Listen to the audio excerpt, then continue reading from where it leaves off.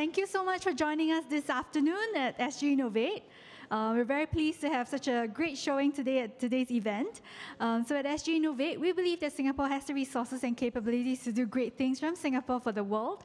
And that's why we organize a lot of such knowledge sharing sessions to share with everyone what's happening within the deep tech scene, not just in Singapore, but also around the world. And today we're very happy to be partnering with NUS-SSI on a topic on the future of finance, something that I think is very important and very exciting, and that's why we have so many of such good people around here today. And so without further ado, I'll first introduce Kelvin from NUS-SSI to actually give us a little bit quick introduction about themselves. Thank you. Thank you very much, Shin. Thanks, everyone. I'm Kelvin from Smart System Institute. This is my director. He's the boss of Smart System Institute. I'm in charge of the business development. So my role is to find opportunities to help technologies get translated to the market. And this is why we are very happy that this is the first of 4 series this year to partner with SGInnovate, and we'll thank them for giving us the opportunity to reach out to a different community. Traditionally, we do posters, shows and events within NAS as well as at Block 21, but this is the first time that we have experts like Prof and some of our other colleagues who are on hand here to explain a bit more what we do, not in our own tower of secrecy, but really to bring out the best knowledge out here and to collaborate. So we hope to see just as good support for the next 3 of these talks every quarter. We also have one InnoFest session coming up, so we hope that you will attend and support us at InnoFest on 27 and 28 of June at Marina Bay Sands. So without further ado, I'm going to pass the mic over to Prof Wee, and he'll explain a lot more of the exciting work we're doing in Smart System Institute. Thank you. Thank you. Good afternoon, everyone. I'm Beng. I'm directors as well as distinguished professors of NUS. I've been with NUS for the last 30 years and have been working on database systems. I released the first Apache system from Singapore, Apache Singa. That was even before TensorFlow and CNTK. Of course, we lost out in the end, partly because we could not compete on resources. So today I'm going to talk about AI as well as data-driven support for FinTech. I have 40 slides, so I'm going to rush through very quickly, and hopefully you can catch some. If you need more information, do come back to us. On top is one of my startup, Centillium, is on FinTech. It will be easier and cheaper to go through my startup than to engage me as consultant.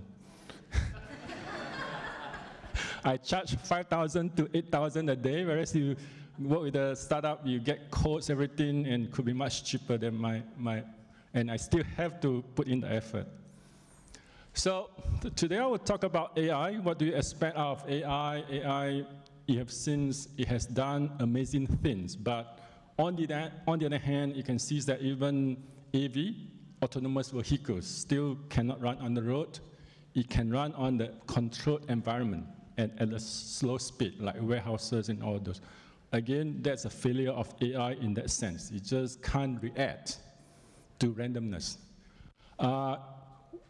You have plenty of data. How many of you are from finance, from banks? Okay.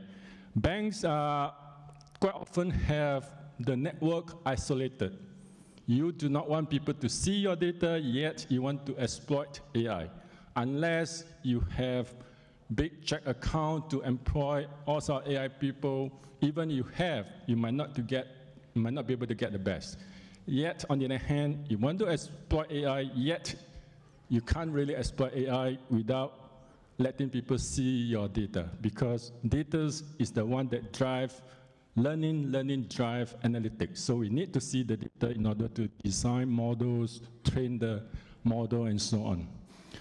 I'll go through our software stack quickly, and I use financial news analytics, which of interest to the banks, on the risk analytics, when you want to learn more, or you want to react, or you want to buy more stocks and trading and so on. So these are the slide taken, the example taken from MAS. So when you look at it, first column, basically you do not need AI. That will be an overkill. You can done without AI. For second column, you can do a bit of machine learning, but still not much. It's the third column onwards that machine learning and AI could become very useful to help you to analyze the data, to predict, and to outperform human. But in actual fact, it's not easy to really deploy AI. Suppose today you think that AlphaGo is so great. Can you use it on your application? You can't. Even there's a transfer learning, you can't really transfer from one domain to another domain. The worst still is such that if there is a drift on labeled data distributions, your AI models may not work as well. Just take a look at Google virus detections program they have in 2008. By 2012, it starts to fail because it cannot detect the onset of virus. It could in 2008 through the news that you can say, oh, there's an onset of virus. But after some time, it just won't work. So that's a problem of machine learning. It's non-trivial, but to deploy AI, you need to spend about only 5% of your time on development of AI models and so on. The rest of the time, what we do, we have to clean up the data. It's a mundane job. We have to clean up the data, improve the data quality, do the data extractions, transformation, loading, integrations, and pruning, and so on. Then we design the model. After we design the model, we have to start to tune the parameters. There are plenty of parameters to tune. Today, for example, BERT from Google, they have about 340 million parameters. So there are so many parameters for you to choose and pick and all those.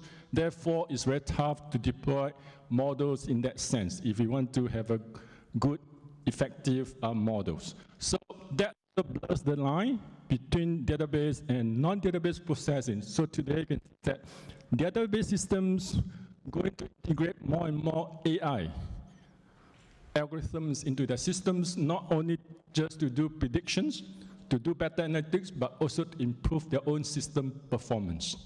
On the other hand, the AI people so far have been focused on accuracy and functionality. They do not care as much on efficiency or performance like what database people do.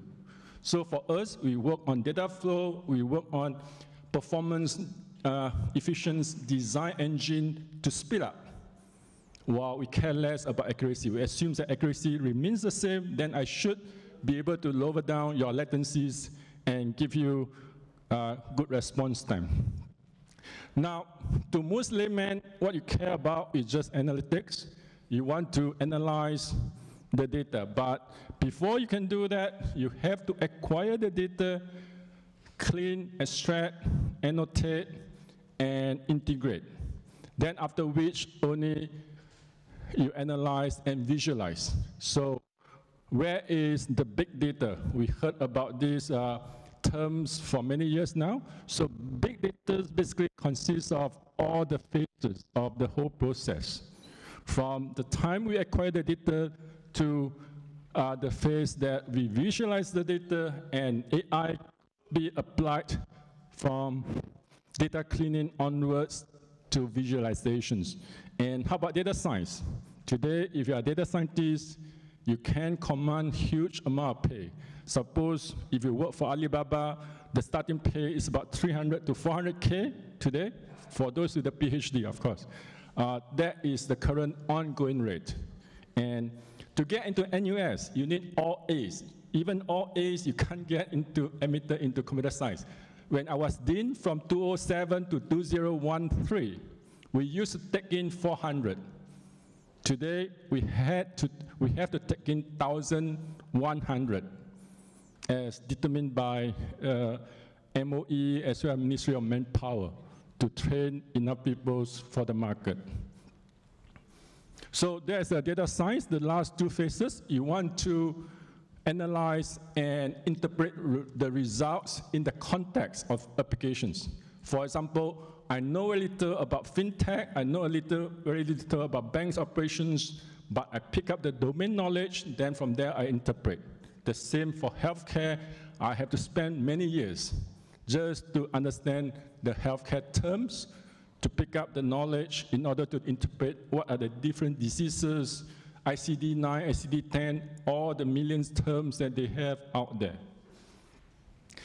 So AI in a nutshell is that you have input and output. You want your output predictions to be as close to the ground truth, as close to what you expect to predict. So that basically is an input-output computations. We try to train the data and then clean the data, train it, and do the predictions. Hopefully that predictions is as accurate as what we expect to see, like human. So there's a whole process of AI, but we forget there's a part that there's a drift. After a while, there's a drift on data distribution, as I said, on label distributions, then your AI models or your neural network models no longer work as well. So you either retrain or have to redesign a new model. Quite often, people will just retrain, but even retraining might not work after a while. So there's a workflow, and we get the original data, cleanse the data one off. For example, we clean up NUH data. For 13 years data, we took 2 years just to clean that 13 years data. And even after using the machines to clean, we could only manage 90%, 10% still rely on humans. So this is a crowdsourcing to the young doctors to clean up those data. They are too dirty, partly because of change of terms, use of terms, change of terminology, and so on. The codes that used to codify diseases, they have been changed from ICD-9 to 10 and so on. And of course, long ago, before some of you were born, there were no type complete. So we have to remember by heart, put in what we can remember for that definitions or for that description. That create lots of noise on the data. So we have to clean the data. Once we clean the data, for some model, for example, supervised learning, we have to label the data. We can do unsupervised learning, but that's basically just a bit of clustering, a bit of classifications. It won't be as effective as supervised learning. So once we have that, we have AI model, we train it, we get predictions, we keep the history, and there's a drift we want to be able to detect. Now, today, when you talk about AI, people talk about AutoML, automate the machine learning. It wants to learn the data prior, wants to be able to design the model itself. It's just like programs, writes program.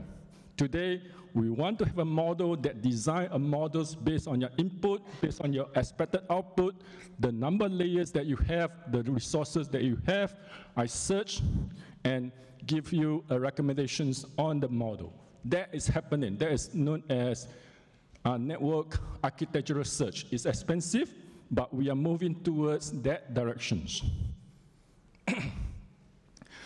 Now, to scale, definitely we can't just do the data clean on our own, so there will be collaborative data cleansings, collaborative data analytics, but how to support, for example, deep learning under privacy-preserving concerns, because GDPR and so on, you remember the recent leak of the HIV data, the theft of other data. So all these create fear in most organizations. They tend to have isolated network, and therefore it's so much harder to get the data to design the model today. And how to perform timely quality control for online predictions. How do we know when the model no longer works? Suppose you have models to do your stocks predictions, and it doesn't work. You won't be able to tell until you start to lose lots of money. It's just like if you are traders, quite often the model doesn't work and the traders are let go, and then they have to start to think of new models in order to outbid others and outbid the market. And how to manage data for multi-users applications. These are basically the factors, considerations that we have to consider from system angles to scale AI. Not just for one person, have only 5 minutes. So these are Fog Cloud for Git for Data. The one that we have done is that because of GDPR, PDPA, the data can't be shared, and yet most people want to design AI algorithm, wants to engage external experts to design algorithms. And without seeing the data, we just can't design the algorithms effectively. We go back to the no free lunch theorems proposed in 1997, says that there's no useful model algorithm for all the data distributions. Therefore, that's why I said when there's a drift, the model may not work as well. Now, this is something that you're familiar with. You are from the banks, you want to improve your customer experience, you want to optimize operation. Those can be done using your internal data, but for risk analytics, you have to get the data from outside, from the news, from all over the places, in order to work together with your data to do the predictions. For the banks, as I said, the main problem is that it's an isolated network. You have your own internal network that you will not let any programs come to interact with your system directly. So you put a firewall, a very strong firewall. Even if something coming out from outside, there could be a small conduit for exchange of data, that's all. So you can't write on the external informations, you can't engage third-party analytic experts effectively. And so we propose a solution such that we build a sandbox-like architectures to protect the organization from disclosing the data, yet allow third party to design their models on the data. So what we have is a bit like GitHub, but it's much more than GitHub because we support data cleansing, curation, integrations, and of course, like GitHub, we provide immutability. We use Merkle tree to make sure that once the data is stored, nothing can be changed. This is important for banking industry. You don't want to change the data. Even you change it, you want to know who changed it, so that where you need strong data provenance. You want to know how the data evolved from that sum to the current sum and how the value has been moved out and so on. So this is a system that we designed. Fog-based is the engine, 40,000 lines of C++ code, and then the outer layers is basically the sandbox. So we have our own machine learning, deep learning platform riding on Apache Singa, machine learning as a service. Machine learning is trying to make it as easy for non-technical people to use. We want to turn all the subject matter experts into data scientists. Just like today, many of you know R programming, know a bit of SQL, so our intentions is to convert everyone to make it easy for other people to explore the data. At the end of the day, for someone like me, I do not know what are important, what features will affect the outcome. In fact, the subject matters are the one. Just like doctors know what features will lead to renal failure, will lead to kidney failure, and so on, only the doctors know. To me, every number is just a value. So that's the stack that we have. We have crowdsourcing corner, and the front this bit is our Apache Singa. It's open source. We released Rafiki, which is Apache Singa 2.0. It's a machine learning as a service. It provides hyperparameter tuning, and of course, you need help to exploit Apache Singa. We are more than happy to provide help free of charge because it's from Singapore. This is an example that we built and deployed at NUH. So we built the sandbox on our own systems, using our own systems, so you can the fog base, manage the data, and different analytics modules have been developed. For example, readmissions modeling, disease progression modeling, those are being used to help the doctors at NUH. They have to go through testing, lab trial and so on before they can be accepted to say that this will facilitate, will help the doctors to do their job better. Now I'll go through quickly, and this is what concerns most, is the news. News affect the stocks. News affect what will happen next, will affect the index, and suppose you are traders, you will care about what news are out there. So some news show the sign of risk. For example, sanctions, it will affect the companies, will affect not just the country, but companies, and then downgrade as well. We just need some people to write bad about certain companies. There's a downgrade. Many people will just dump the stocks and so on. That will affect the stock movement. And opportunity, for example, of course, Huawei is a bad example now. Suppose Apple starts to buy, to introduce new models, and you expect the new model to sell well. If it does sell well, means that supplier that supply the parts to them will follow to do well, because most parts to be supplied to them. And acquisition as well, that will affect the movement of stocks, index. And of course, there are plenty of news you can buy, but quite often, many of them are useless. And you won't have the time to go through every piece of news. There are just too many, and many articles about saying the same thing as well. So you have to step through all the news. Basically, you are paid for just going through the news without having to do anything. It's not a bad job. You get good pay, and yet just read news. But some companies, the news is biased. Some company tends to attract more news. Small companies tend to attract less news, but that doesn't mean that they are less important. So you just like your small cap and big cap companies, and how they perform, that depends on market value ratios and all those. So that effect will have the effect on how you're going to trade on the stocks. And of course, to do that, we have to deduplicate the news. It's time consuming, and we have to build the knowledge graph. Then from there, we have to use that knowledge graph, use the deep learning models, try to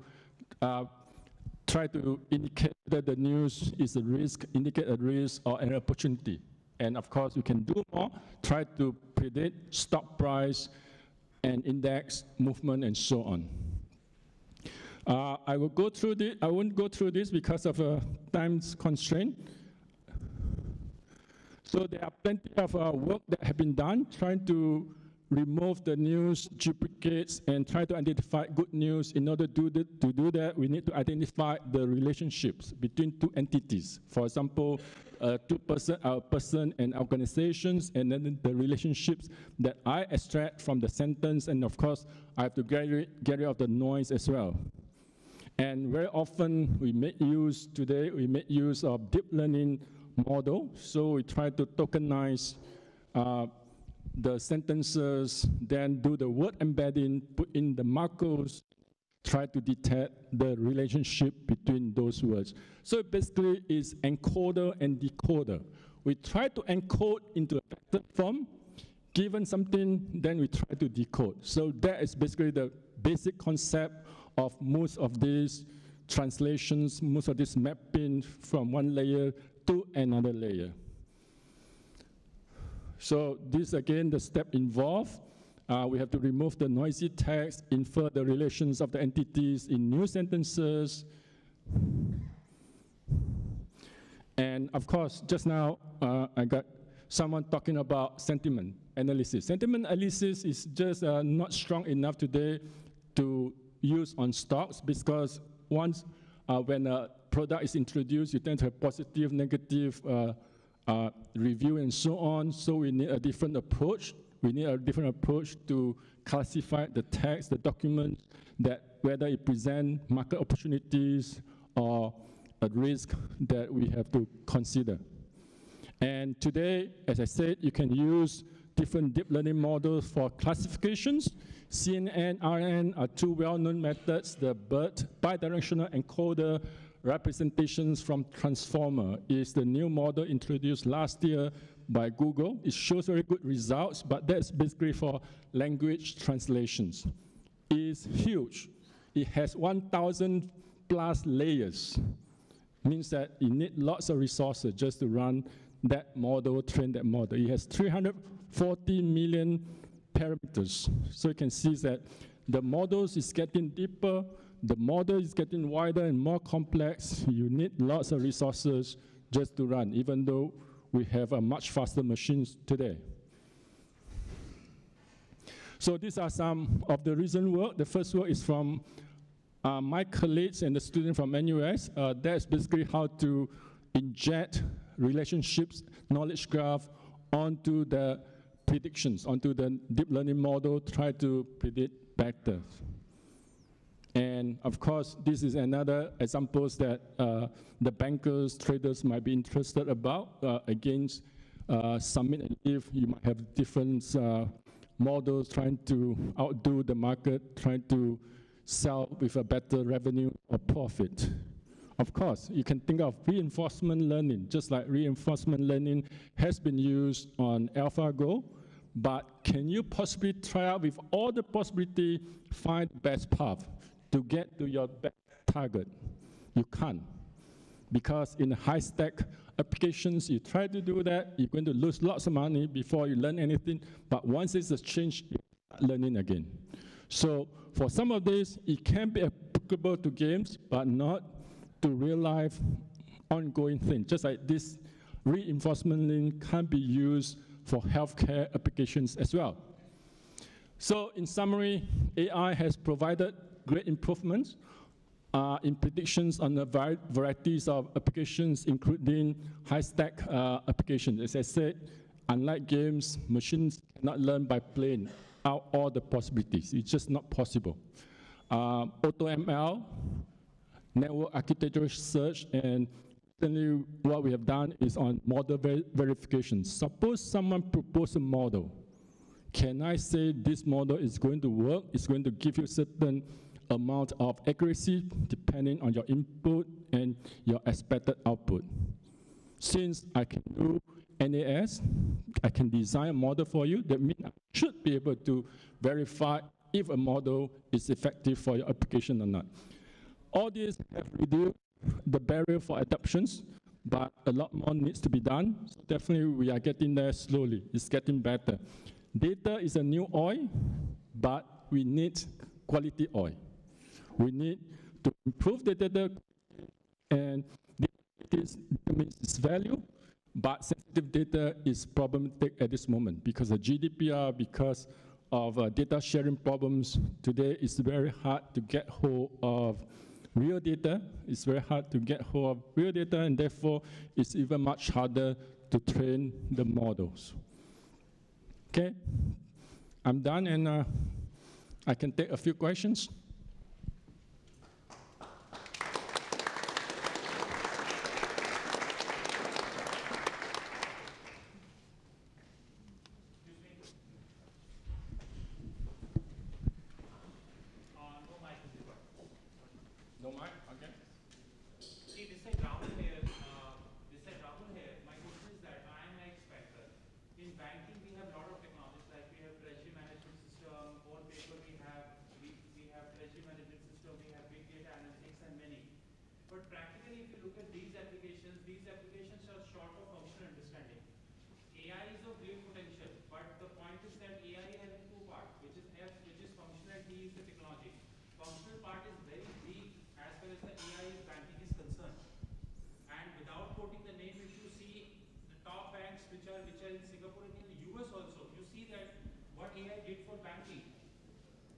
You just look at the treasury management system which console all applications of the trading of a bank, see their structure. It is absolutely 1970 structure. So AI is not all about the coding. It's not all about the engines. It's about the functional understanding which is there in the product.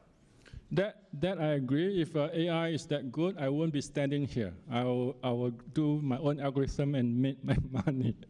The problem is that it takes time to learn, takes time to improve. And as I said, you can say, I have all sorts of AI solutions for you, but without knowing exactly what you need, how you're going to use it, there's no way that we can deliver good AI solutions. I agree that it's about functionality. Efficiency is just another problem that we have to address, because most people say if it takes 1 day to run, it's okay, so long as it's not too long. But for some of this real-time response, for example, stock predictions and all those, you need really fast engine, just like high-frequency trading. It's about speed. So I just take 20-second go. Let's take one regulation which is set for 1st January 2019, which is Fundamental Review of the Trading Book. Top banks of the globe, Goldman Sachs, Credit Suisse, Standard Chartered, they went to the regulator and said that we are not ready because the systems which we are having will not be able to give you the report. This is what the AI we have in the banking, functionally absolutely poor, which we have. And now this same fundamental review of the trading book has been postponed to 2022. 3 years. God knows whether it will implement in 3 years or not. Or maybe from here to 2025. So AI is not just a coding. I'm not commenting. I'm saying that we also need to appreciate that the AI is all about the functional, not the coding. That I say I have no problem. I agree on that. The problem is that most people will not, most banks will not disclose what they have. Once you disclose what you have, you lost that advantage.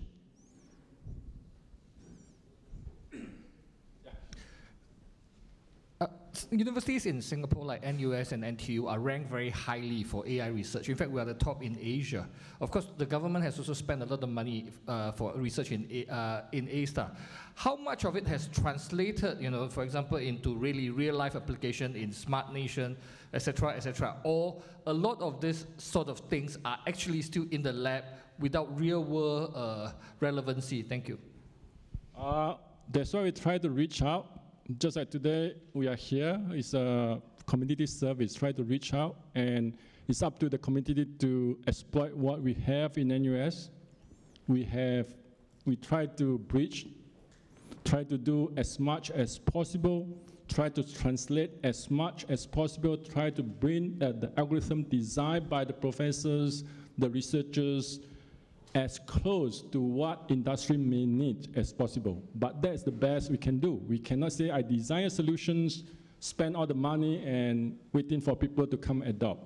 So it's about, you need two hands to clap. So we seek your understanding, and of course we are more than happy to work with the industry. Today we are here, get bullied to some extent by SGI to say we have to be here. Guys, so after this, we will have a panel discussion that follows, and there will be more time for question and answers as well. So right now, let's take let's take one more question by this gentleman before we start. There are some blockchain projects right now that are working on getting data in a form that can be shared and monetized and utilized for, all these purposes like AI. Does it mean that it can, by design, be in a better format without so much cleansing and, collating that you're talking about? Does that help? You are talking to the right person. I happen to be the one released the world's first benchmarking system to benchmark Ethereum's parity and all other systems. The problem is that blockchain systems do not scale. With the death of ICO, the coins go down to about 100%. One ICO is dead, coin is dead, exchange will be dead, so who is going to follow up on blockchain? The main problem in blockchain is that it just does not scale. You can see all the white papers talking about a few hundred transactions per second, but today you look at Visa. Visa is a good example that we often use to benchmark. Visa hit about 25,000 transactions per second. Suppose you want to do that to the real world applications, you need to hit that number. But quite often you can't. Why you can't? Because blockchain of the consensus model. So today people let go of the consensus model, relax it, and go for distributed ledger. Distributed ledger, what does it mean? Basically, I just replicate the ledger, distribute it just like distributed systems. And how you distribute it, of course, is faster. I don't have to use PBFT. I can use just a more efficient parcel to coordinate, to synchronize the distribution of data.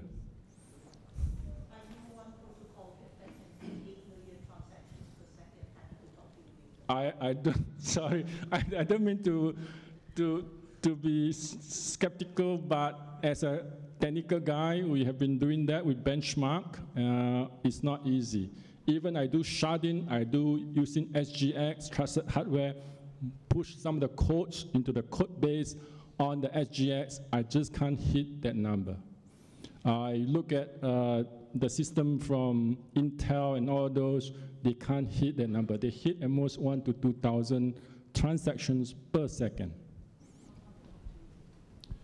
So quick one around using algorithms to predict stock prices. So as I'm sure you're aware, professionals have been trying to do this for decades, and the academics have also spent a lot of time checking their prediction powers. And what you could arguably say is that over the long term, they're not necessarily very good. Some people think they're no better than random, and these are the highly paid professionals, right? So when you've got your AI algorithms, have you done any research yet to test them over the long term to see how successful they are, if they're better than the professionals, or even if they're better than just pure randomness when it comes to, say, 10 years worth of stock picking success? Okay, that is good questions. So suppose I have to test it, the best way to do instead of just following the market for the next 1 to 2 years, I'll take the past time series until whatever point that I know. So I try to emulate the tradings from there onwards. That's what most of us would do, rather than to say today, because of some healthcare algorithm I'm introduced, AI algorithm I'm going to introduce, therefore I follow that applications the next 5 to 10 years. It's not quite possible because most researchers will not stay for that long, and then the trend change very fast. Just like today, you look at all the algorithms, the model being introduced. It changed so fast. For AI publications, there are about 10,000 per year.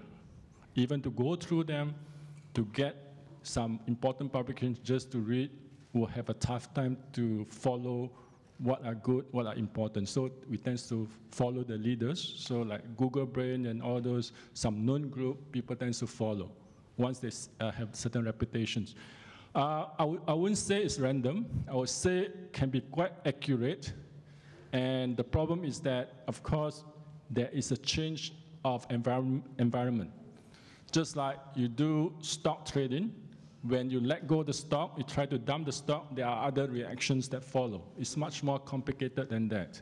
And not only us use the algorithms, others are using the algorithm as well. So it depends on who can predict faster, who can react faster, who can optimize better. So in the end, the person who does this better will win. Thank you, everyone. Thanks, Prof. Wee. Can I invite our 2 other speakers to join us on the panel? So thanks for being here. You guys have been awesome, really awesome. Do you need like 5 seconds to stretch? You want to stretch out a bit? No? Okay. Please have a seat. There's only one toilet, which is on your left and on my right. Okay, why don't we just go ahead and begin. So I'm super excited to be able to moderate our panel today, and really proud of our team who's managed to find us some awesome speakers. As you can tell, this is not a panel. You know, we actually have more women than men on our panel today, which I'm very happy about. And the topic today is the future of finance, right? Future of finance, yes, correct. And that's very broad. We'll try to keep it within the expertise of our speakers, you know, and of course, you know, we'll have a question and answer session right at the end. So, my name is Victor. I am with SGInnovate. I work on our venture investing team. Been with the organization for about 6 years. Just came back from San Francisco, where I was based for the whole 6 years, and very excited to meet all of you later. So, I don't want to butcher all your credentials, so I'll let you guys introduce yourselves. So maybe can we start with Kasia? Thank you, Victor. Kasia Miaskiewicz. I work I work at UBS at our Center for Design Thinking and Innovation called Evolve. Before that, I spent almost 8 years in strategy consulting in Poland, Europe, India, and Singapore. Hi everyone, I'm Kath. I work for AXA Insurance here in Singapore. I've been with the group for over 14 years, responsible for customer experience and transformation. So over 14 years, I've seen a lot of transformation in insurance, so quite excited to be here. And I'm not really a technologist, so I'm very impressed by what's being discussed here. But I'm really here to talk about it from a customer experience angle and what it means in terms of business impact. Once again, I'm Beng, the plumber. Some say the best in Singapore and Batam, and some say also JB. Thank you, everyone. So before we start, maybe just to get some demographics from the room, how many here are entrepreneurs? Just raise your hands, please. Okay, about 5, 6. How many are academics? Another 6, 7. How many are from corporates? Okay, pretty good. SMEs? Oh, none. Startups, anyone? Working in a startup, founded a startup? Okay, and how many are in venture capital? None, okay, good. How many of you here are from the finance industry? Not the fintech industry, but finance itself? Okay. And within that, who are you from the fintech industry? Okay. Okay. Last question. How many technologists here? Oh, interesting. Okay, there's only 7 of you. Okay. And the rest of you are in business, I would presume? Okay. Okay. So let's get on to the first question. My role here is just to facilitate this discussion. I want you guys to just talk as much as you can. You know, I'll butt in when I need to. Maybe let's start with the current financial industry landscape, right? Like a lot has changed in the past 6 years. I've seen the growth of the fintech industry or just the startup industry in Singapore, you know, and all this has happened in the past, I would say 5 to 6 years, about 2013, 2014, and a lot has changed, right? Coming back from North America to Singapore, wow, you know, like a lot has really changed. I would say a lot of things that we do here are actually a bit more advanced than what I've seen, you know, in North America. So maybe from your perspective, from all 3 of you, and in your line of work, so how has the rise and kind of like the proliferation of fintech changed the financial sector in your space and in Singapore and beyond? So what I've seen is a lot of change at the front end. So suddenly, last 5 years, so 5 years ago or even 10 years ago, everyone woke up and realized that there are all these fintechs who are delivering an excellent client experience. In fact, not even fintechs. You have, you know, Apple and Spotify and all amazing things that the customer can do now. And suddenly the banks needed to catch up. So everyone focused on the front end, on user experience. But it seems like everyone forgot about the back office. So I would say I have seen a lot of change at the front end. I haven't seen as much happening at the back end. Very interesting. So yes, I think that's a very, very valid point for me. This might not be the most cutting edge fintech that we're experiencing at the moment, but for insurance companies, I think we have a lot of catch up to do. I don't think we're there yet. There's a lot of exciting opportunities out there to really accelerate.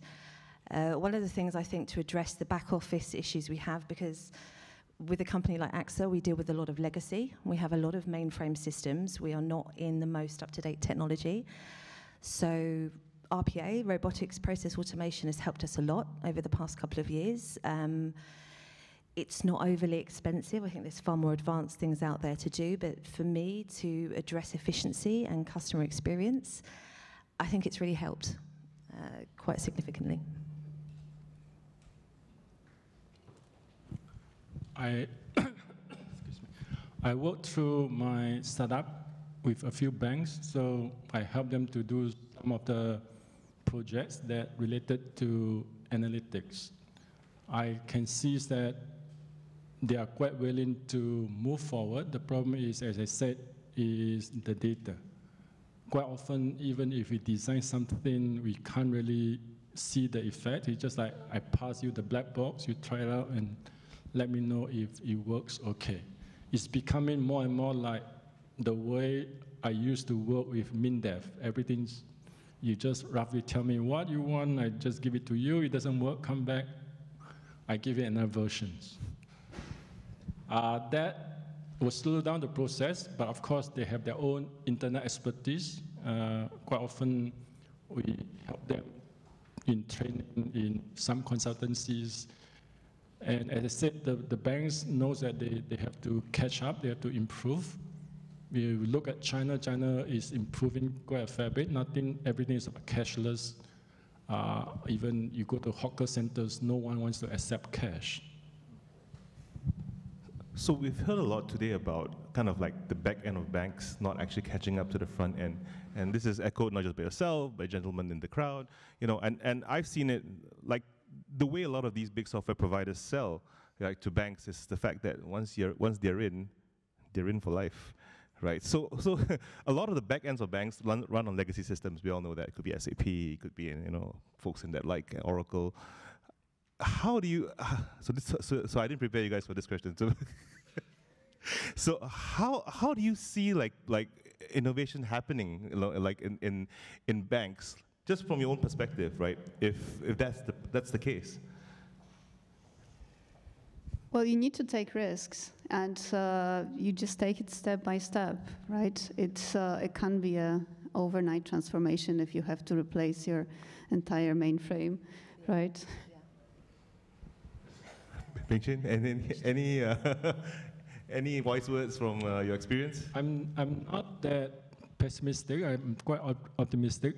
After working with some banks, I realized that they try to stay ahead. Of course, they still have COBOL systems, but that doesn't mean that they cannot take out the data, run on the new machines with new applications. They still can do analytics as standalone, and then feedback, whatever response back to their old system, whatever system they have. So that partly because you can't really change the system that fast. It's the day-to-day production systems.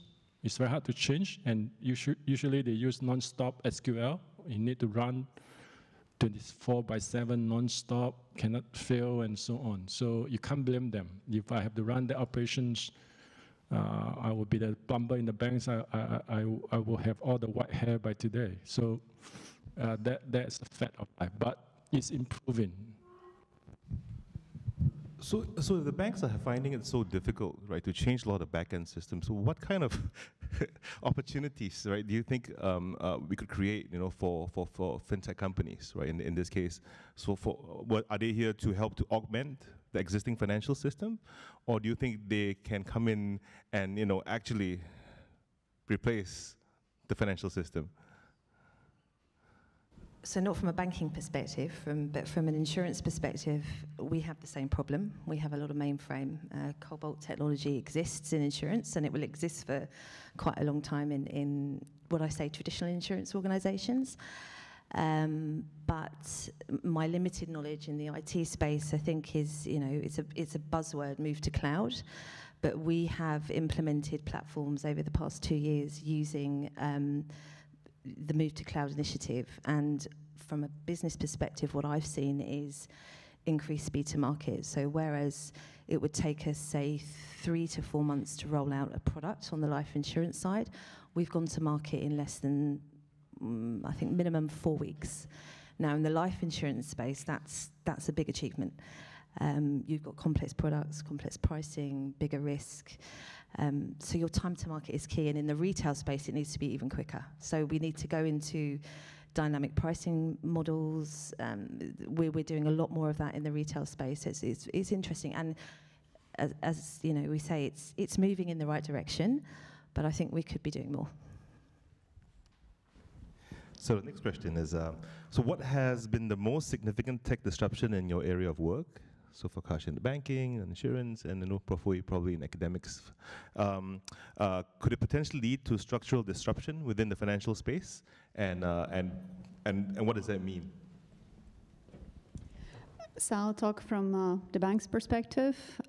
It's a disruption in making. It's application of artificial intelligence, especially at the back office. It helps you cut costs. It helps you redefine your processes and just do things in a different way. The big problem is what Professor Uy mentioned, is we just don't have the data, or we need to spend a lot of time cleaning first finding it, cleaning it, preparing, labeling, and it's a massive amount of work, and the whole industry is scratching their heads at the moment on how do we do this? How do you suddenly, overnight or over a couple of months transcribe millions of past recordings to be able to train a natural language processing system, right? It's a Herculean task. So I think one thing I'm quite interested in, and I'm looking to implement more operationally this year, is the concept of customer sentiment analysis. So I'm working with our Chief Data Officer. I don't believe anyone's nailed it yet, and like I say, it's not mature enough. My dream, I think, how many of you have bought an insurance policy in Singapore? Okay. How many of you would say your experience has been excellent? No. Okay. And let's be honest, I don't think, and this is what we need to change from a customer experience point of view, and I say this to my boss, the CEO, and our CEO, we need to get customers to learn to love insurance and understand that it's a necessity, because at the moment, there's no one that loves insurance, a lot of people don't understand the need for it. So for me, I want to get to the customers really quickly. I want to look at their interactions. I almost want to contact them before they contact me. And I think it's possible through the data. I think I'm working with Celine, our Chief Data Officer at the moment, on sentiment analysis. So customers really do have a differentiating experience with us. Is it achievable straight away? No, but that's my dream for this year. So just dive a little deeper into that question, right? In America, there are a lot of interesting applications. Companies have come up that are actually revolutionizing the insurance industry, right? Making it Lemonade, and a lot of other. Everyone's jealous of Lemonade. Come on, great company. and there's a lot of very interesting companies have come up to kind of just change the way people perceive insurance, right? I buy insurance way easier back there. The claims are never easy, so that's the one thing. but in buying it is super easy, right? How do you think like a big corporation like AXA will come in and actually play together with some of these fintech companies, or play against them? Very simple. We have to play with them. I think we have to partner with some of these amazing brains that have these great ideas. We've played in the blockchain space. So we launched an initiative called Fizzy around about 18 months, 2 years ago. It was successful. But then I had a very interesting session 3 weeks ago with a guy called Peter Schwartz, who's a futurist, well-known futurist, and opened my mind to blockchain a bit more and whether it really is doing what we think it would do. But no, I think we definitely have to partner with them. I like to think of it more as big corporates taking a kind of entrepreneurial approach, because they have to have that mindset. And we have to challenge as well. We have to really step outside of our comfort zone and take these risks. I think for Beng Chin, this question is a bit different because he's creating the tech disruption for the financial industry. So how has the technology, or the expectation of technology changed in your perspective from what you've been offering? Are these just different catchphrases? We used to be big data, and it became AI, and it'll be something else, right? Has it changed substantially? Definitely, it will cause changes. Just like today, you can do very fast KYC, which would take a long time to do, say, a few years ago. Suppose in another country like China, everyone has a credit. Once your face is noted, and then your background all come out. So that's the beauty or the ugliness of the technology. Of course, the lending could be much faster, bigger risks could be taken just because of the analytics, because of so much information that we use not to be able to analyze and absorb today. We can use machine algorithm to absorb those news. It's not so much on whether technology is not quite there. It's more like how to map the technology onto your application, onto your need, how to meet your need. So there's a gap between technical people like us and the domain experts. What you need, we have to translate technology to meet your need. Without knowing your need, I can create a technology, but you can say, look, it doesn't serve my purpose. You look at today's systems, just like accounting. Accounting systems, when you buy Oracle, Oracle have different cartridges. HR, fund management, accounting, and so on. How did they come about? Because of the subject matter experts that define all the rules, all the requirements, and the programmers are the ones that start to implement and that improve over the years and then start to put in the best practices of the world. So that is happening into banking sectors, and how fast is the adoptions is really up to the banks. Thank you. I think the interesting part about that is that you spoke about kind of like social ranking, you know, and you know, the issues of privacy around individuals, right? And how, but that actually is a ripe source of data for a lot of the banking institutions and enterprises to actually make use of, right? So I wanted to touch a bit around regulation, right? And also how that intersects with innovation. Right, a lot of, like FinTech is a highly regulated industry, the financial industry is highly regulated, you know. How do you see the role of regulation versus, you know, innovation? Whoever would like to start. So I'll say that Singapore, actually for banks, is great when it comes to support for innovation. Like, we've got a great ecosystem. There's a massive amount of fintechs. There's a lot of support for the existing, the incumbents, and for fintechs. We've got fintech festivals, tons of events, collaboration spaces, accelerators, etc. So there's, actually, when you compare it to other markets, it's not that difficult. What I find is currently the biggest showstopper for innovation is actually the banks themselves and their risk departments. So banks have given, quite recently, a lot of the control in decision-making to the risk departments. And innovation always has to go through it. And I think all of the banks are trying to figure out, how do we make it work?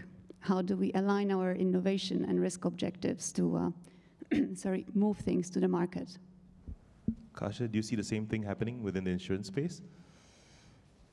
I mean, yes, I think the regulation, I think it goes hand in hand, but I think with with AXA, we have to make sure that we are heavily invested.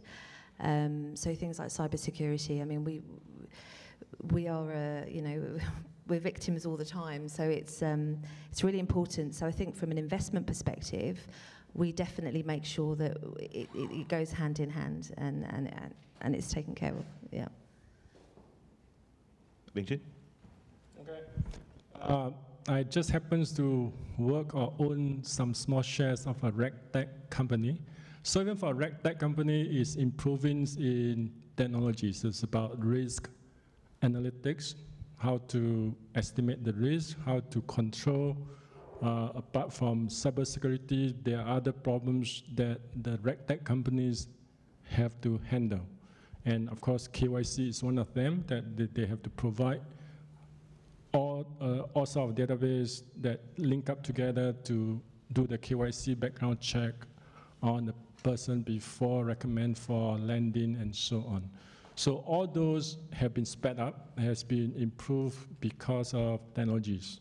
And so long as they meet the regulations, I doubt technologies is a problem. So technologies can always put whatever rules, whatever and things that are required by the government into the systems and enforce it, even much more effective than human. So I personally find this really interesting because my experience of using financial products, apps and all that in Singapore is very different from what I've been using the past few years. Like in the US, your password is still single case and you don't need alphanumerics, right? But that makes for a really excellent user experience, but the fraud rates are extremely high. You know, so maybe every year, someone puts a fraudulent charge on my card at least 2 or 3 times. You know, but how I see it is that the system itself takes over. So meaning that the reaction to a fraudulent case is faster, you know, than the criminal itself.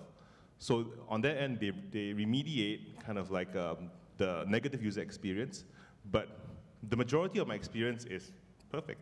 Right, but the moment something bad happens, I get an alert and a warning. So this is a bit different from Singapore, where we have like multiple levels of authentication, 2FA, hopefully not 3FA, you know, and that is what I see as the friction, right, in a lot of the. I guess that's regulated, right, but that's the friction that I see. You know, do you think there is?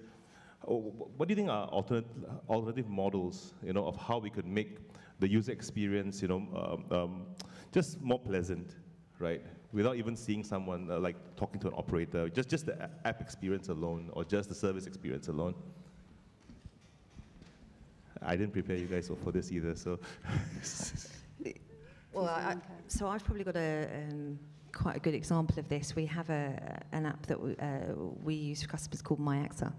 So it allows customers to go in and request changes of address, simple fund switches. Very, at the moment, you know, what I would say quite basic, but good value-add requests, so they're not coming through to my call center. However, because of the 2FA issues and login and the complexity, it does have a negative customer experience. So when I look at the feedback, yes, it impends it quite a lot. Can we find a way of removing that? I would absolutely love that. Will the regulator allow it? I don't know. But for me to get that exceptional customer experience, there has to be more, yes, it needs to be more seamless. Yeah. Okay. I won't comment on user experience. Let me comment on fraud cases. Fraudulent detection is one of the hardest problem to solve. I have to build huge graph about the relationships. Say, for example, if I want to cheat a bank and so on, I have to find a way to hide my path. And that tends to involve huge amount of data. The problem is that we can't get hold of the data. Even if I get hold of the data is biased. Biased in the sense that only those cases that have been detected are made known to me. How about those cases are not known? This is a bit like using algorithm to detect malware or virus. Malware detections is a lot easier because we use past cases to say this is malware, and the hackers tend to be a bit lazier, then they tend to do a bit of mutations, and then they release the next version. So that is easy. But what if they come out with a new malware, new virus, there's no way that algorithm can detect. AI is a bit like little kid. So what it learns, it knows. What it doesn't learn, doesn't experience, it won't be able to detect. You won't be able to say, oh, this is a new malware, this is a new fraud case. You won't be able to tell that this is a new fraud case until human put in, label it, say this is a fraud case. Then you start to find the patterns on how the fraud case happens. So that is one of the most difficult, I would say, research problems, partly because lack of data, lack of cases, and you just can't get hold of the data. For example, I heard there are plenty in some islands, Estonia or somewhere, there are banks that have faced lots of fraud cases. So there are countries that face more than other countries, just like in US, you tend to have your Visa cards number stolen and then used, and then you start to have to try to protect your Visa card. Thanks, Beng. Okay, so moving on to the topic of hype versus reality. So we've heard a lot about all the different buzzwords used within the finance industry and fintech, right? So how much of what we see as potential disrupting tech, for example, blockchain, decentralized ledger technology, AI for whatever, and et cetera, it's just hype instead of actually really doing things in a better way? So is this just a way for them to get more investment dollars, and just to sell? What do you think? Well, I would talk about the technology that's in a hype stage more from the perspective of it's just gaining some traction rather than just attracting investments and using it somewhere else. But I would talk about blockchain actually, or distributed ledger technology. Just earlier this month. So right now, most of the banks have blockchain projects. Like everyone jumped on it, and everyone thinks that's the ultimate solution to, data security, unmutability of your data, etc. But earlier this month, there was a case, and I don't think that was the first one, where Coinbase was taken over. More than 50%, 51% of their network has been taken over by a hacker. And that person was able to alter the transactions being made on Ethereum and spent $1.1 million in double spent in tokens. And then those transactions could never be reversed because that's how blockchain works. So blockchain doesn't seem to be as secure and unchangeable as we thought. And that might make some financial institutions stop and rethink what they want to do with it.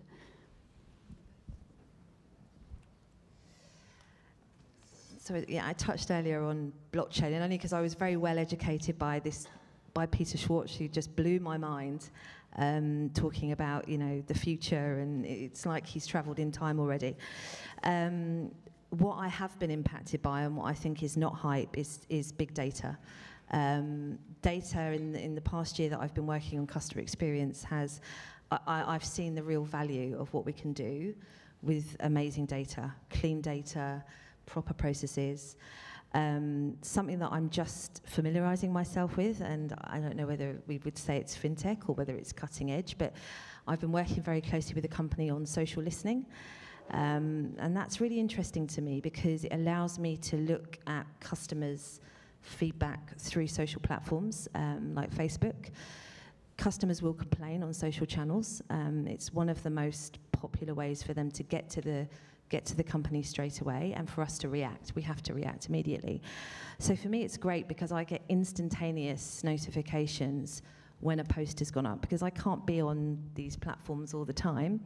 So for me, social listening is very interesting. That's why I've got this sort of very big interest in customer sentiment reporting as well. So yeah, big data for me is not hype. It's imperative. Beng, any thoughts? Okay. So let me ask the audience a question. How many of you heard about JPM coin? JP Morgan coin. And the term code is law. There's no such thing as code is law, although the blockchain people renovate. Although the coders try to claim code is law, the problem with blockchain is that everything is controlled by smart contracts. And who write those smart contracts? Who decide when to fork, when to split the chain into two chains? So that is a problem of blockchain. It's still not decentralized. It's not decentralized in the sense that it's still controlled by a small set of people, and sometimes controlled by a small set of very rich people, those people who make money from the blockchain. So I have a blockchain company too, invested by SGI, but that is on healthcare data. So at one time we thought we could use blockchain to pull data from different hospitals, make it more personalized. You own your data, you control on who can see your data, you go everywhere, see the doctors you want to see, give them your public key, and they can view your data. You don't have to be constrained to one hospital. But with the leakage of the data, now no hospitals are willing to let you pull the data out and put onto the blockchain systems. That is the sad story. But of course, you can say, I can get the patients to scan the discharge summary, the report, and then upload to the system. I can easily try to extract all the contents from the report. But that won't scale. So again, technology might be there because it helps to integrate, helps to put all the data together, even though, as I said earlier, blockchain does not scale. It's very slow. The TPS is very low. It's slow. Ethereum is about 8 per second. Bitcoin is about 3 to 8 per second. Even you look at all those Hyperledger, it's about 600 to 1,000.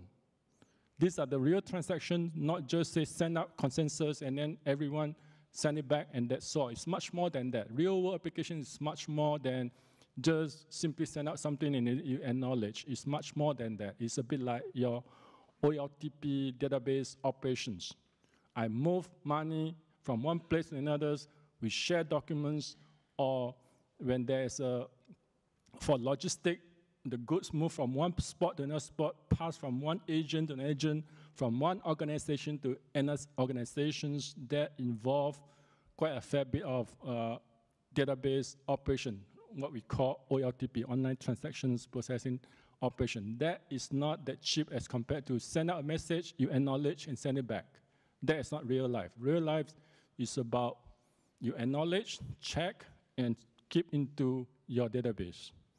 And for blockchain, the problem is that replication. It replicates in all nodes. Every node is the same. Store everything the same. So that's why today, just now, someone said people go for dispute ledger. That is a correct approach. If you want to go for dispute ledger, means that you already relax the consensus model. You do away with the consensus model, therefore, you can speed up faster. But that, again, is a different, that will give you a different requirements on security. So you're being mindful of time, because I want to make sure I leave enough time for your questions. I'll go to our final section, which is about the future, right? So which is what we're here to talk about. So where do you see the financial industry moving, in the next 5, 10, 15 years? Well, I think there's a lot to be done around building trust.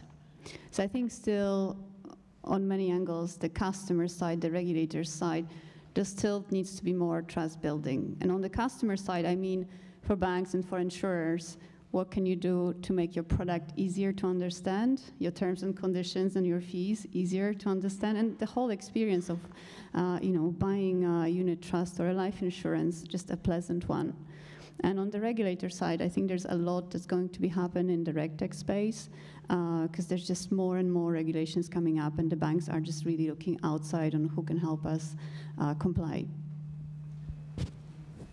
I agree with Kasia. I think that for insurers, and it may not be a model that, it's been a model that's been around for years in other parts of the world, but I think we have to educate customers on insurance. I think customers want to self-serve. They don't want to call and request something and then 2 weeks later get the outcome. They want to do it instantaneously. I think we will see more of a self-service model. We would almost see customers, in the future underwriting their own insurance, which is crazy, I think. But for me, if you really took it to say a space age level, you could almost have really great underwriting models that would revolutionize the way we sell and service business. Yeah. Beng. Okay. In the future, I expect some of the e-commerce companies going to disrupt the banks. E-commerce like Alibaba, everything's Alipay is like what? It's like bank. And Alipay today, you don't have to pay transaction fees on both sides. And they start to say, I'm going to convert or slowly extend it to become like Visa card. You don't have to pay me immediately. You can owe me based on your credit, but eventually that will be more and more like banks. So if the banks do not improve, then the e-commerce companies will become banks, and then eventually people will go to e-commerce company because you have everything into one app. Whereas banks is still, you go to ATM, press, go to one account, press also a thing to transfer the money out. But today, when you look at some of those e-payment, just take out your phone, everything is paid, everything is transferred. You don't have to go through the hassle. And I foresee some of the banks will go away, and some of these e-commerce will become really huge banks.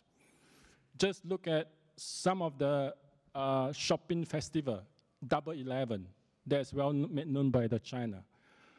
For them to sell billions of dollars of goods, they can keep the money for 1 week, such that people can return the goods, and when people pay, they keep the money for 1 week. You can see that how they can spend the money. They can spend the cash. They can loan you the cash. They can loan you, do the peer-to-peer lending to you because they have all your information in their database. And that is disruption. That is going to cause lots of disruptions to the banking industry. So with all that in mind, like, what do you think are some of the ways in which entrepreneurs can create products, to actually help to solve some of these problems, right? And how would you encourage entrepreneurs to actually work, for example, with a bank, with an insurance company, and for Prof, how can like startups engage you and your other startups and your research students to actually create products for the industry? So whoever wants to begin. So I think AXA are active promoters of entrepreneurs, and we have specific investment channels where we look at entrepreneurs. So for me, if anyone out there is very interested in talking about customer sentiment analysis or anything that can improve customer experience proactively and has solutions or some ideas, I would be more than happy to talk to them. Kasia? So two things. One is on the angle of how can you work better with banks. We're meeting quite a lot of fintechs, and the biggest problem I see is that companies usually have a great product, but they can't really explain what's the value proposition, what will it help me improve, like how much revenue uplift can I expect, or how much can you help me decrease my cost base. So we always work with the fintechs that come to us to really work through, okay, great product, but help me understand the value. Can you quantify it? And the second thing on the opportunity that's still there in the market, I definitely see a big opportunity in someone helping banks figuring out the data that goes into AI training and helping train. Because when you have to outsourcing or bringing in a fintech who has a great model is great, but you have to feed that model with tons and tons of data for the model to be relevant to your organization. And banks that just don't have the capacity to sit and go through millions of hours of recordings or paper forms and convert it into something that can be used for training. Interesting. So would startups just directly approach yourselves? How does the process work, and typically how long is that? Is that POC stage they need to go through, and how does that translate into an actual deal? And maybe if you could share some of the metrics or key indicators you're looking for in companies when you work with them. So there are different angles. One is, of course, in our yearly cycle, we decide on a number of problems we will be solving for the bank. And then we try to look at, okay, who has solved it already in the industry or outside of the financial industry. If there are companies that are already solving the problem, then we bring them in and see how we can work together. If no one has solved it, then we look at how the solution, the ideal solution, should look like. Usually it's a patchwork of different components that are available in the market, some things we have to build together. So again, we bring fintechs and try to arrive at one solution. And we usually do, after we decided what the solution could be and what the measurement criteria are. We usually look at, what's the quantitative benefit, qualitative. So when we tested with the end users, what do we want to hear from them? How do we build a business case? Once we have that ready, we build a proof of concept with partners. Sometimes when there isn't a solution available, we work on something else. We run a prototype, and then we take it into the organization to get the funding for the next stage. So we run the pilot. Once the pilot is successful, then there's a high chance it goes into production. And Beng, for yourself, are there like engagement models in which like a corporation could work with the researchers in your organization, and how would you encourage that? Sure, we have different models. We have translations team that help to translate university research to something that's closer to what you need. We are under pressure to translate. And of course, you can engage, work with our professors as well, either as consultant, as partner, whatever. That is more of a personal arrangement between the companies as well as the professors. And if you are game enough, do an industry PhD. 4 years, you get your head damaged, you get a PhD, call doctors. And it's a much easier path to get a PhD, but you have to be PR or Singaporeans to do industry PhD.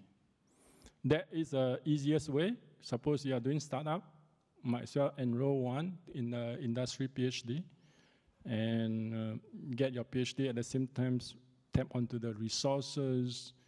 Once you come to NUS, we have no choice. We have to tell you what we know. We can't even say, I'm going to charge you a few thousand per day. It's my job to make sure that you are well trained. We do have student internship, or either we send out students to the industry, or industry people come to our labs to sit there for a while. That again can be arranged. I usually take interns from other countries, and we have other arrangements. Of course, can go through our enterprise. For example, Kelvin is in charge of that.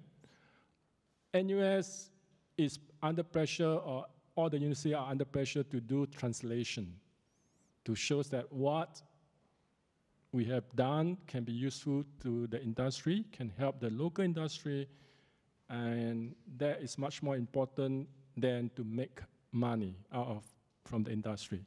So you should exploit that, because we are really under pressure. It's not easy to be working for a university, frankly. Thank you, Beng. So I'll end my questions there. I'm going to open up the floor to questions to the floor. Maybe could I have the Slido page, please?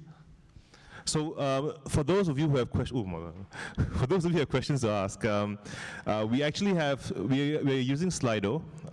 So for those of you who have submitted the questions, and there's a lot of you, thank you. For those who have not, have a read at some of the questions and vote for some of your favorite ones. So I'll quickly start off with the first one. So Kasia and Kath, have you worked with startups in the FinTech space? And what have been your objectives and experiences so far? Yes, so a lot of what we do at Evolve involves working with FinTechs. What the experience has been, frankly, mixed, because, as I said, a lot of the companies have great solutions, but we spend a lot of time trying to help them articulate how will you help the bank, because in the end, I have to take the solution and I have to sell it to my stakeholders in the bank and convince them, guys, this is great. This is going to decrease your processing time by 50% and decrease your cost base of this process by X%. So I would say that's the biggest thing to improve. So I mentioned the social listening earlier. The company I work with, Digimind, I'm really impressed. A little bit probably bigger than a startup, but in terms of large companies partnering with smaller, much smaller companies. It's been very successful.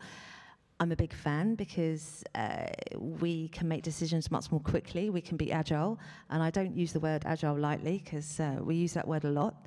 But it's definitely worked. So my experience has been very positive, and we actively look at startups within AXA Singapore. We have an innovation department, so we need to scout for great startups to look at what they're offering and how they can add value to our business model. Yeah. Thank you. Okay, next question. Oh, here you go. Oh my goodness. Oh dear. I did. No, I deleted the one on. Okay, you go. Censorship. Okay, you can't see the question there because I pressed the archive button too quickly. Oh my goodness, my fat fingers. With the trend towards open API, why aren't banks really going into it? With the trend? Increasingly, as more people start talking about and having open APIs and providing more access, to various APIs within like a bank's processes, why aren't many banks going into it? So I think banks are, to some extent, allergic to sharing, to just hearing that their data is going to go out of the bank. I think that's a big showstopper. Like, wow, suddenly my client identifying data might leak out. Oh my gosh, I won't do it, right? So that's the position of the banks. So they're extremely cautious. But the MAS is very, very supportive of it and pushing all of us to do it. So I think eventually everyone will have to move. Any other comments? No? Okay. Let's see. Okay. Maybe go on to Kai's question. Okay. I think we answered this just now, which is what are some of the key niches in FinTech where you see opportunities in the coming years ahead? I think you mentioned RegTech as one of the areas, and Kath, I think it's around user experience. Are there any other things you would like to share? Yeah, I mean, user experience definitely, and I think making insurance more accessible. So someone mentioned open APIs. We actually have a platform which our digital director is, it's been spoken about at other innovation events. Thomas Kacik has developed insurance as a service. So we integrate with companies like Carousel.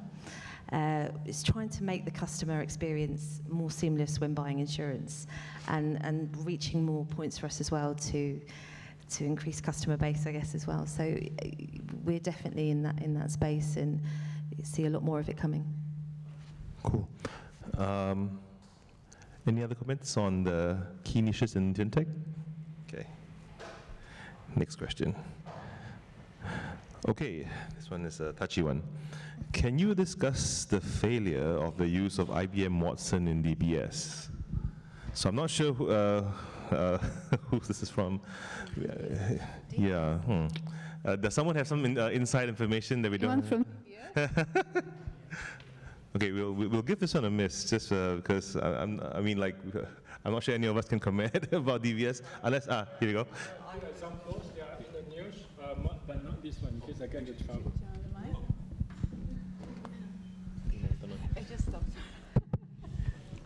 IBM Watson is not that bad a systems.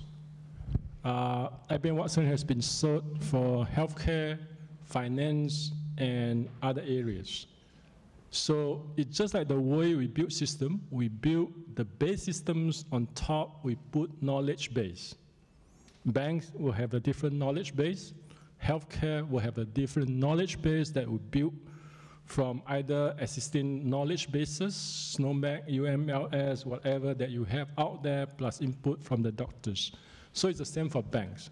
Banks require all these knowledge bases on local practices. Therefore, IBM Watson, being a generic, huge systems, is much harder to adapt to meet the requirements.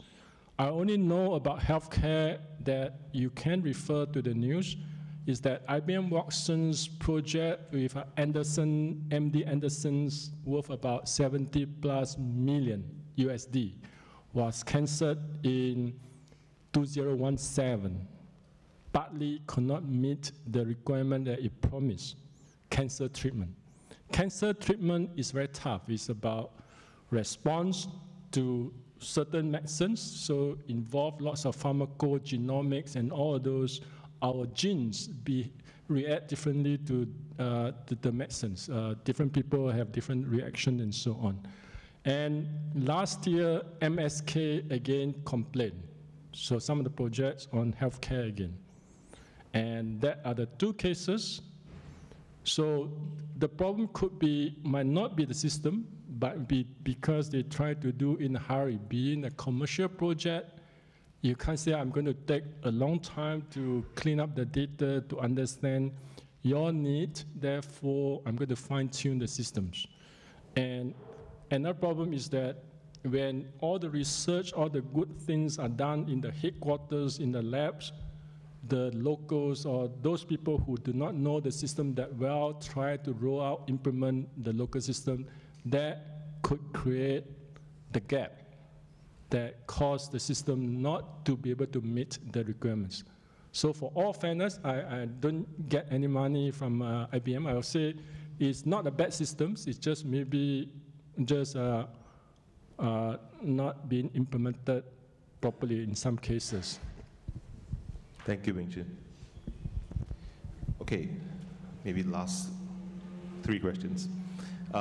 Only a handful of POCs and banks have made it through to implementation due to integration with core banking systems. But banks also need AI to drive efficiency, right? So maybe to the panel, what do you think is the right balance of that, and is there a potential solution? Let me start with the complaint first, because I work at the banks, and then just now, Kasia, is it? Yes. Just mentions that for her to sell a solution, she has to sell it to stakeholders. That takes months. Suppose you have a business to run, you want to sell to a bank. You don't hope to close a deal until months. Maybe you will say, oh, okay, and then come back, and 1 year maybe close that deal, and then start to implement projects.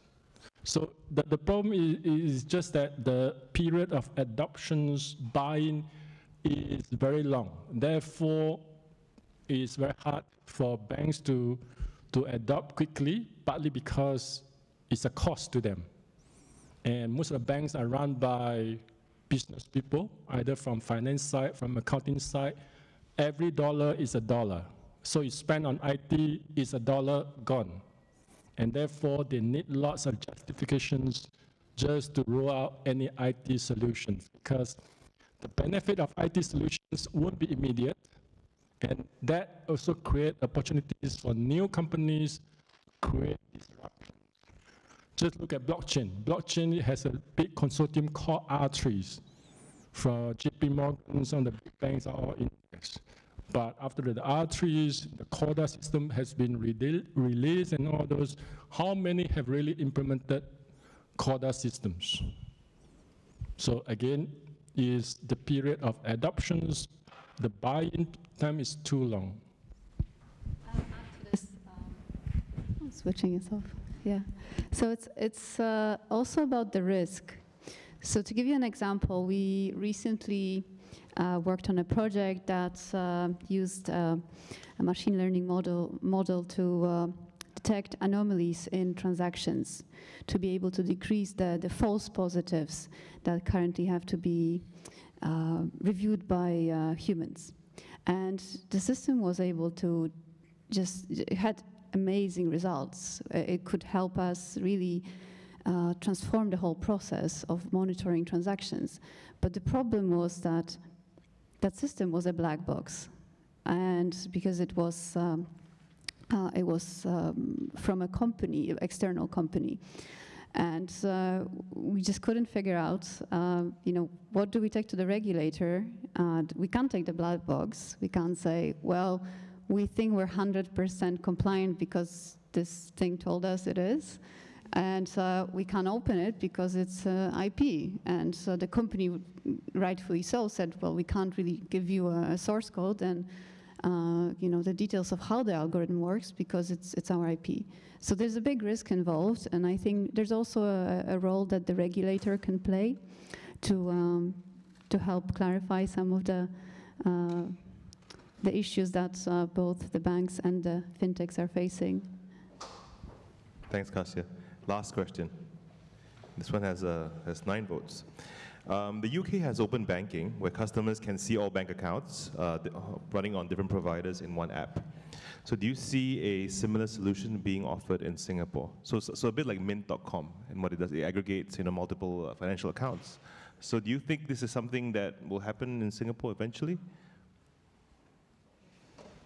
So I think Credit Suisse is already doing, to some extent, asset aggregation. So you can, I forgot the name of the fintech, but they're Canopy, right? They're working with Canopy to do asset aggregation from not only the client's assets with the bank, but external assets. So it's happening to some extent already. So for those who want to do this on a personal basis, I actually use a paid service called Tiller HQ. So that actually gives you access to all the bank accounts. In most places, they run through an API, which is powered by an API, one of the companies, I can't remember the name. But it accesses a lot of accounts all over the world, and you can build your own macros on top of it. So anyway, just some extra information. So I think we will stop here for today's panel. Can you please join me to thank our panelists for their time and also for all the insights?